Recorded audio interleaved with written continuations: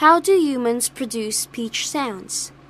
Let us trace the path of the speech sounds as they travel from the lungs, larynx, through the vocal tract, and see how these speech organs work together with a mechanism that takes care of the flow of air, airstream, to produce the sounds. Look at the diagram below. Speech sounds start with inhalation, that is, breathing in air into the lungs.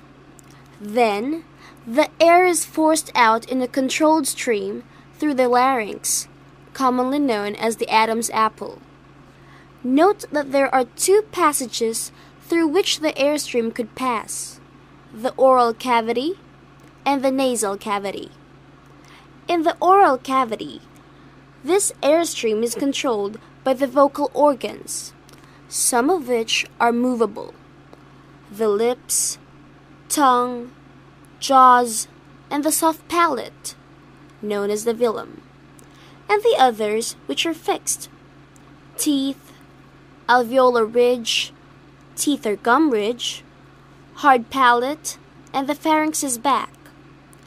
Then the flow of air, flow from larynx, passes through the glottis and into the vocal tract.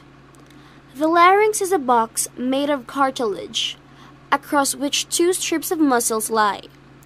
These are the vocal cords, or vocal folds. They produce audible vibration as the result of air being forced through the glottis, a narrow opening between the vocal cords. In the vocal tract, the flow of air, airstream, is modified by means of several articulators. Active articulators, example, the lips and the tongue, which can affect the airstream, and passive articulators, example, the teeth, the alveolar ridge, the palate, the velum, which serve as contact positions for the active articulators. The production of speech sounds through these organs is referred to as articulation.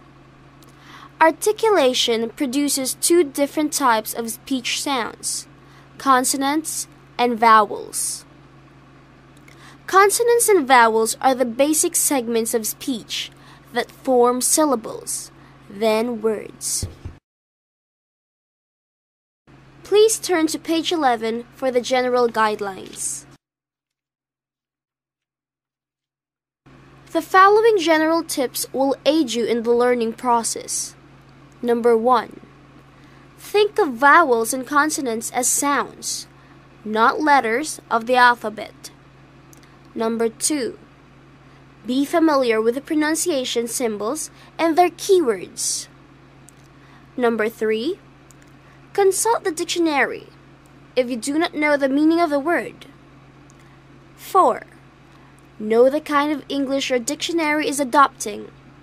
The pronunciation in this book is consistent with the American English sounds. Number 5. Listen very well to the examples in the CD. And 6. Practice.